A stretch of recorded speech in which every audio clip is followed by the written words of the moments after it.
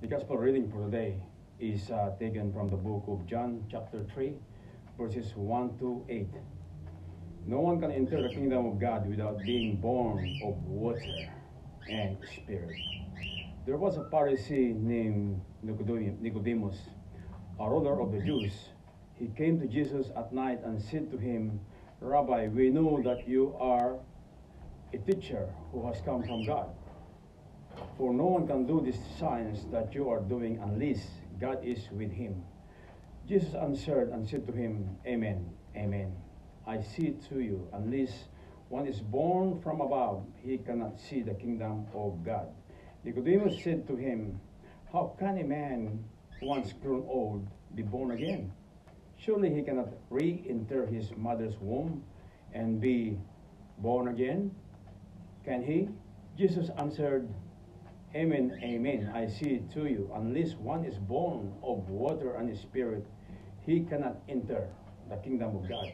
What is born of flesh is flesh, and what is born of spirit is spirit. Do not be amazed that I told you. You must be born from above. The wind blows where it wills, and you can hear the sound it makes, but you do not know where it comes from or where it goes. So, it is with everyone who is born of water and spirit. So, this passage that we are talking about, Jesus Christ is talking about, one cannot enter the kingdom of God unless he is born of water and spirit.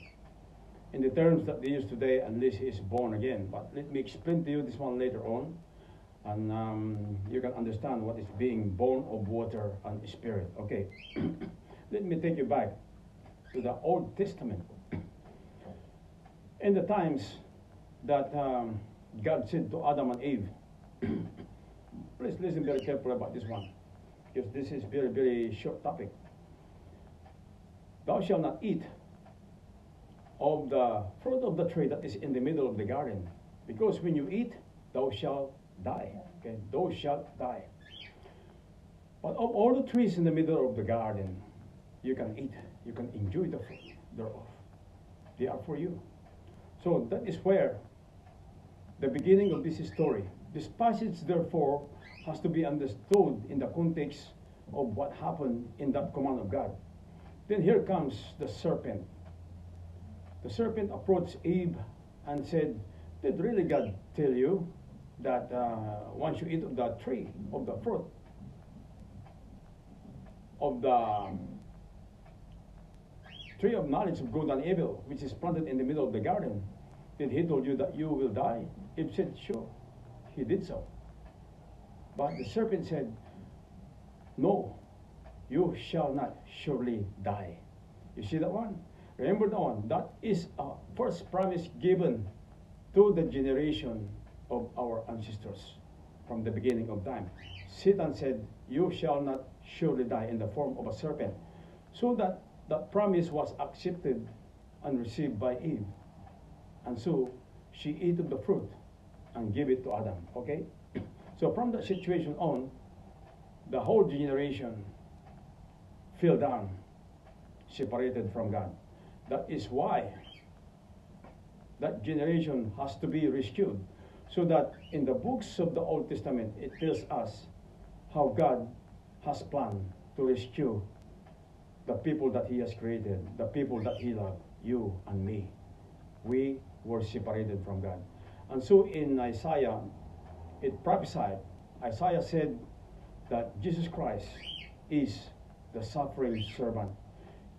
He is the plan of God, that God is going to send to this world to rescue the people from the fallen generation, from the fallen situation, because of disobedience of Adam and Eve in the garden. This is where we are.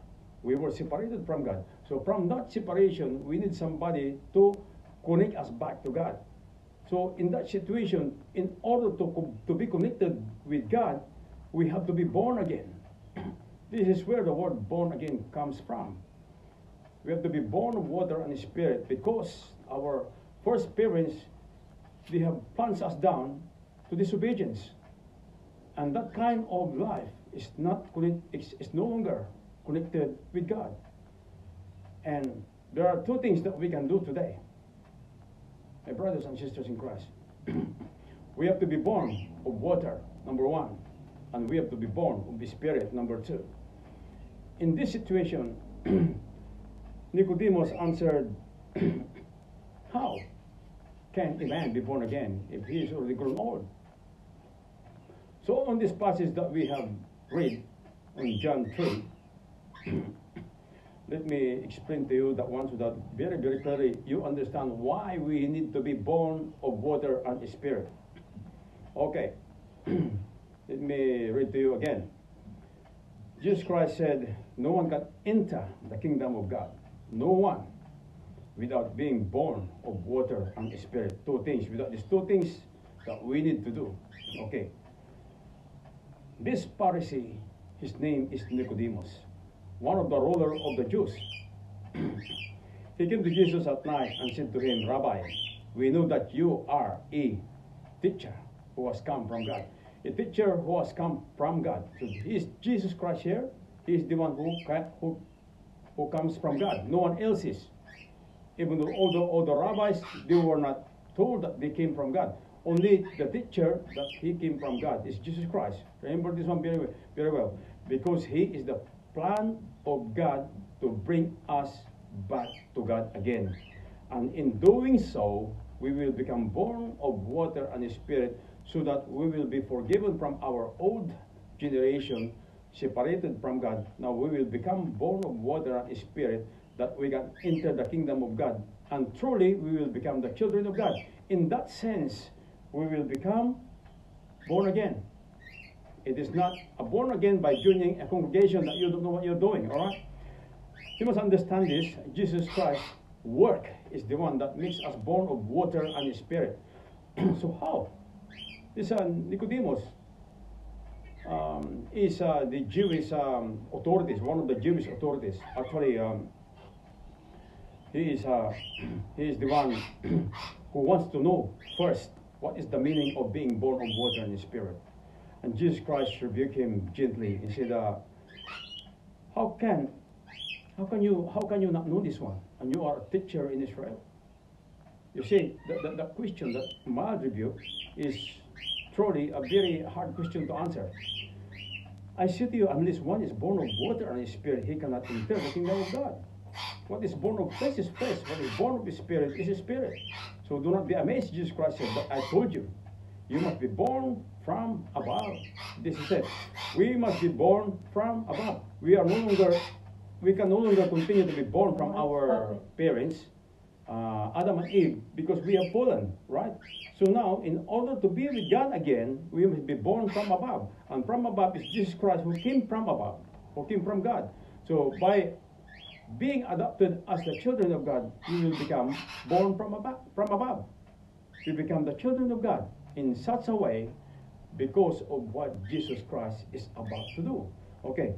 The wind blows, he said like that. The wind blows, he said, where it wills, and you can hear the sound it makes, but you do not know where it comes from and where it goes. So that means you don't know where it's come from, where it goes. I mean, it's not coming from this from this earth. So when you join the congregation of born again people, it's not that way. That's a different story altogether. Be very careful. It's not coming down from this earth. It's coming from above. We don't see, we don't feel, we don't know where it comes, we don't know where it goes. That's what Jesus Christ said. Somebody invite you, you gotta join us to be born again. That's not true. That's false. Okay, let me explain to you that where it goes, Jesus Christ said, it is with everyone who is born of the Spirit. What is born of flesh is flesh. So what is born of Adam and Eve is flesh. What is born of the Spirit is Spirit. So that we have the Holy Spirit with us as a seal of ownership by God that He is going to give us when Jesus Christ has finished His work of redemption. Amen? This is where we become born again. So, as soon as the first week of rejoicing at the resurrection of Jesus Christ, remember He died, okay, it's over, the church begins to put before us the great discourse of Jesus, the teaching rather than the happenings. They were spreading the teaching rather than what happened, okay? The teaching of John, this reading from John, will continue right through Paschal tides, okay?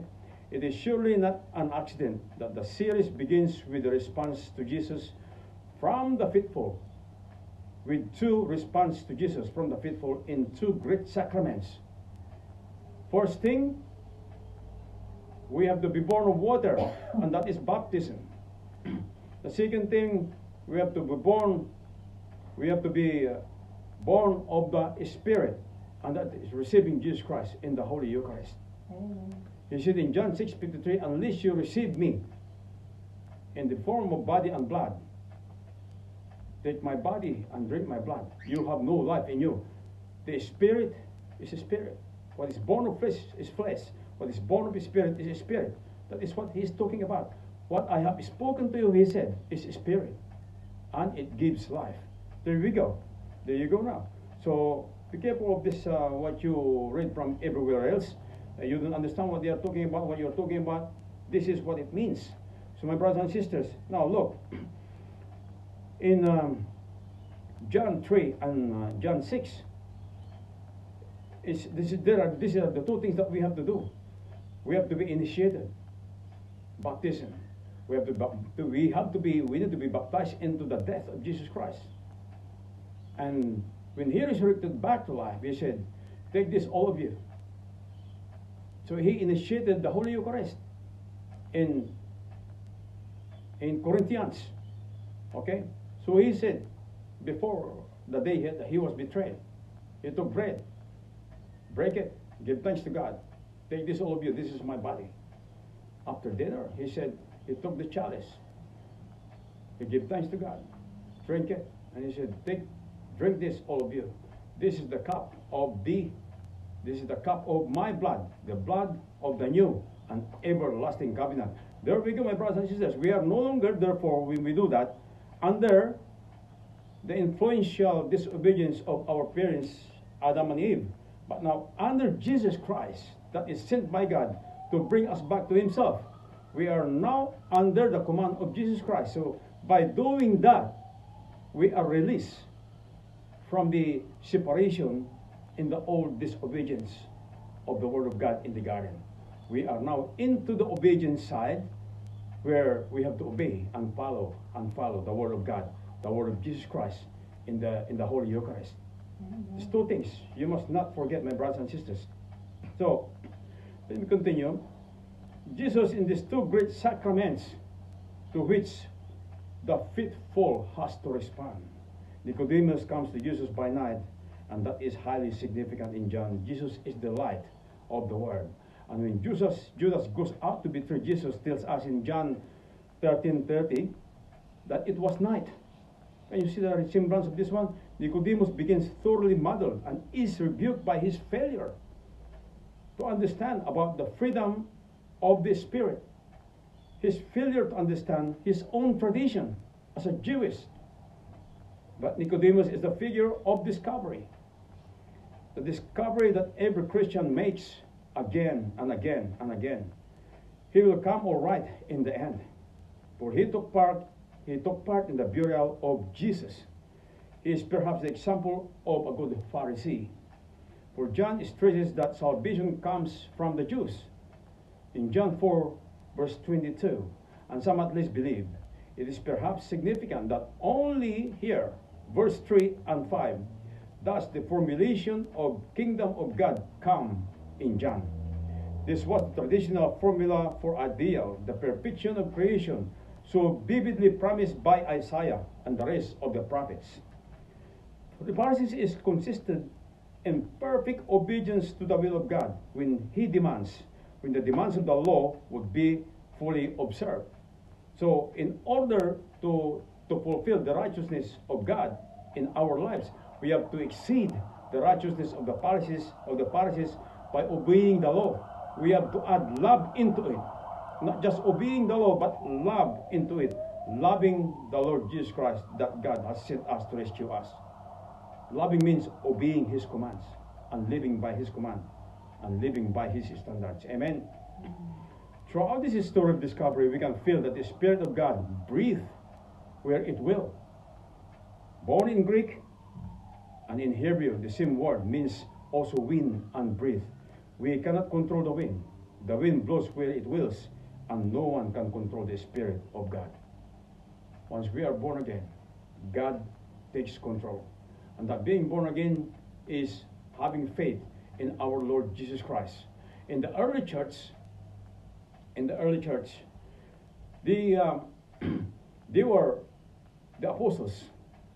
They were the apostles, the people that Jesus Christ taught. There are two different sides here. They were the apostles and the Jewish authorities. The Jewish authorities have high priest and have Sanhedrin. They have Pharisees and Sadducees in there. But the Pharisees, they started by Jesus Christ himself, where we adopted some of the traditions of the old, traditions of the past, the teachings of the prophets in the Old Testament, where we also have a priest. But this is a different altogether. We also have a priest. So we follow that kind of tradition. But these Jewish authorities and the Gentiles who were persecuting Jesus Christ are different side of the story altogether. They were not believing in what Jesus Christ said, and they were not believing in what the apostles' teaching is after the resurrection. So, brothers and sisters in Christ, today, you know that you've been born again because of what Jesus Christ did. If we believe in him and follow his teaching that is given through the apostles and the prophets of old, then we will be able to enter the kingdom of God that God has prepared for us. We are no longer under the dominion of Satan in the Old Testament, where we are separated from God because of the disobedience of Adam and Eve in the garden. But now, in obedience to the word and command of Jesus Christ, we become the children of God, and the seal of ownership is given to us by means of the Holy Spirit. So that when we take the Holy Eucharist with us, Jesus Christ said, flesh is flesh, spirit is spirit. And now, if you take my body and drink my blood, there is life in you. If you don't, there's no life in you. This is where now. Are you going to obey or disobey again? My brothers and sisters, I invite you to obey what Jesus Christ has said, that we will all be born again. So we go to the Holy Eucharist and receive him in the form of bread and wine, because that's what he said. That is his word. If he speaks, it is an edict, it is a command, it is a law. He is the only king that God has given us.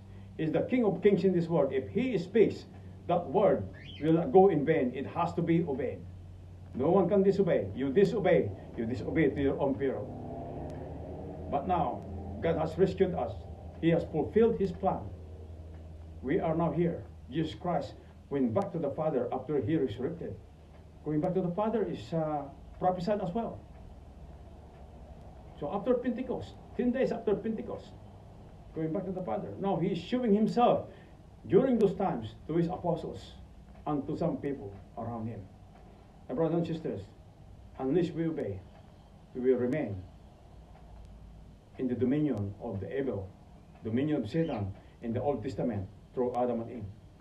But if we obey the word of Jesus Christ and receive him in the Holy Eucharist, then we have life that signifies that the Holy Spirit is in us, and we are no longer under the dominion of Satan in the old days. We've been forgiven of our disobedience in the past. We are no longer separated from God. But through the Holy Spirit, through the obedience of the Lord Jesus Christ, we became separate, we became connected back to God again. And his kingdom belongs to us. We come into his kingdom by doing these two things, born of water and the Spirit, baptism and the Holy Eucharist. My brothers and sisters, God bless you. Take care of yourselves. Don't forget that God loves you so much. Amen. Amen.